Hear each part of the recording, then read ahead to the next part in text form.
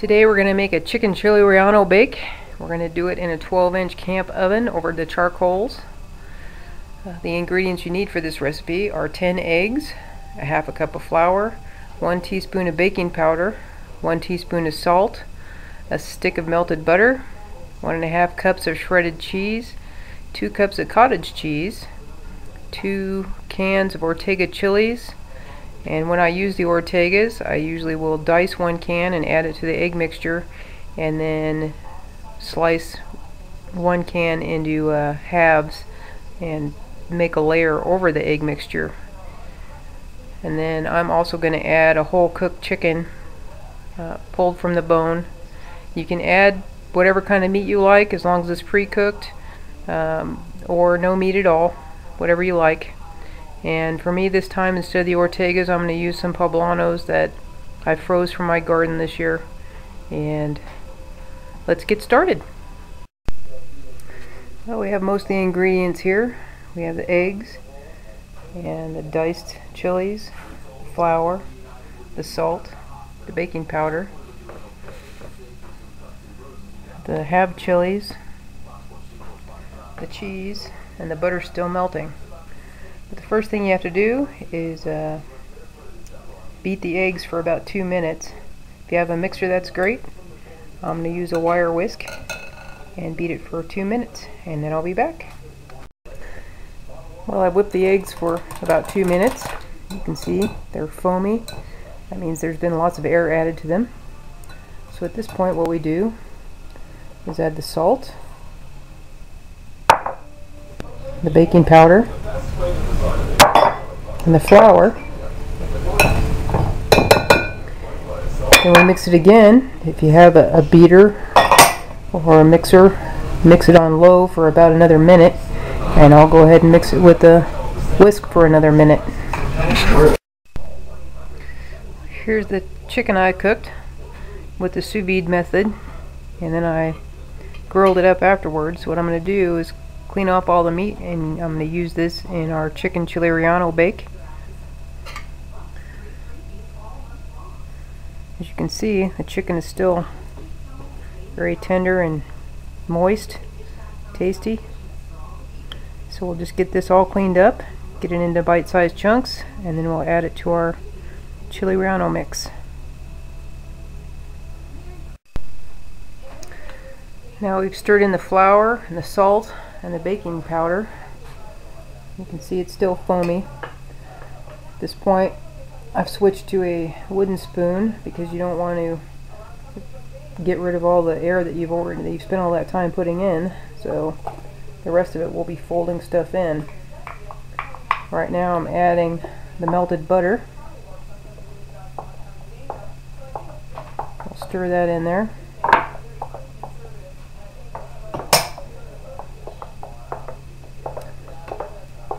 Then I'll add the cottage cheese.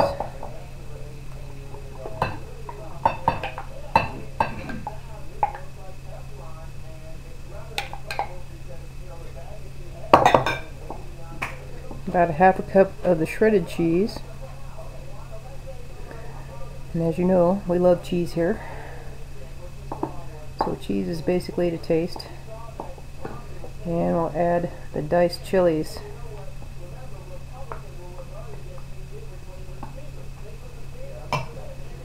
We'll fold those in.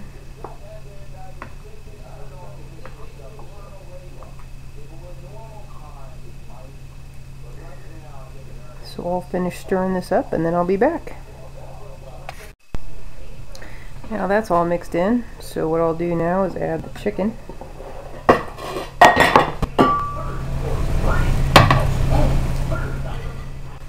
And we'll fold that in.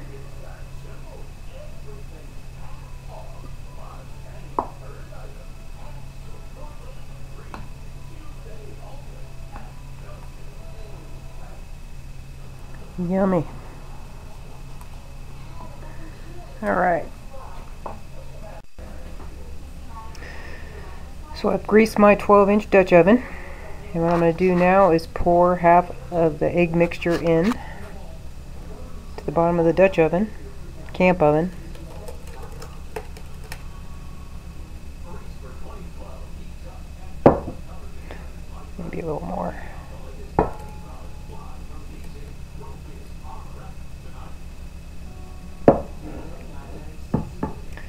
And then I will take the chilies that I cut into pieces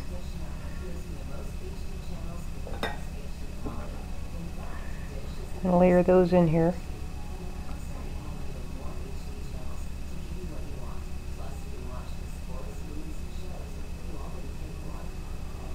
And spread them out there.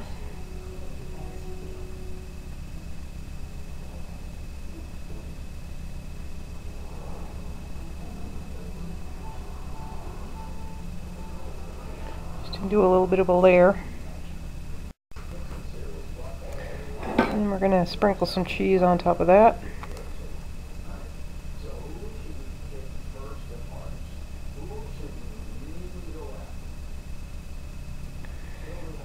Pour the rest of the egg mixture on.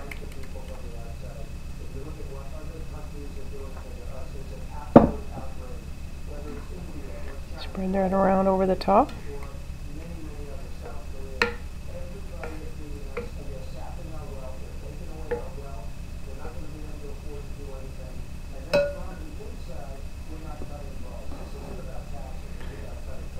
Some more cheese on there.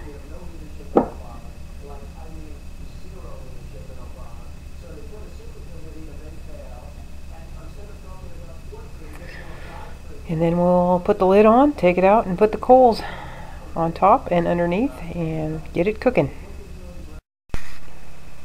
Well, we have 12 or 14 coals arranged there.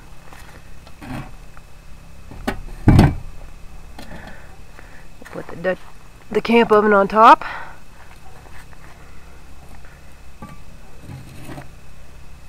And we'll add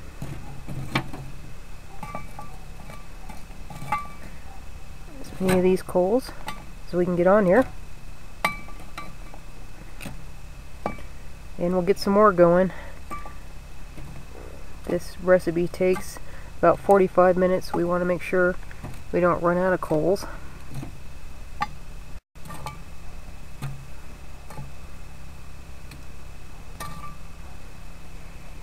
So there's 20 or so coals on there. I'll get some more going.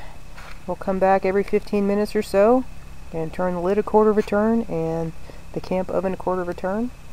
And then we'll check it in about 45 minutes. It's been 15 minutes, so we're going to turn and turn. Quarter of a turn on the lid. Quarter of a turn on the pot. And then we'll let it go for another 15. It's been another 15 minutes, so we're going to turn the lid a quarter.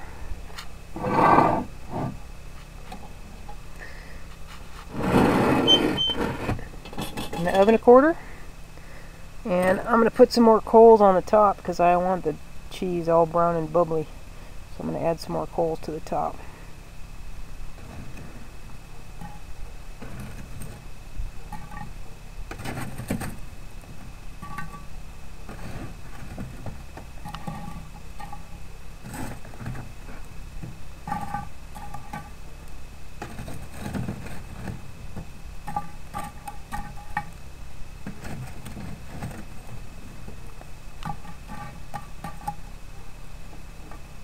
Look at underneath too.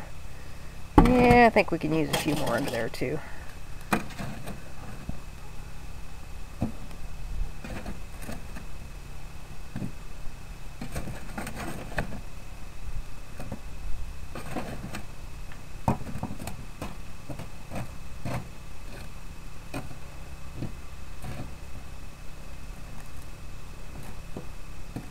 Put them somewhat in a checkerboard again.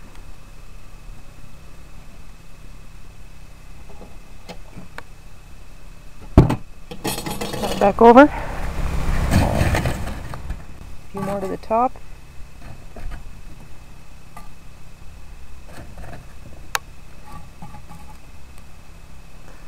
Alright, we'll get another 15 minutes and see how it does. It's been 45 minutes now. It smells good. I want to open it up and see what it looks like. Look at that. Brown and bubbly. Gotta love it. think we'll just take that right inside and eat it up. There it is. Our chili Rellano bake. Looks very yummy. I think I'll go enjoy it now.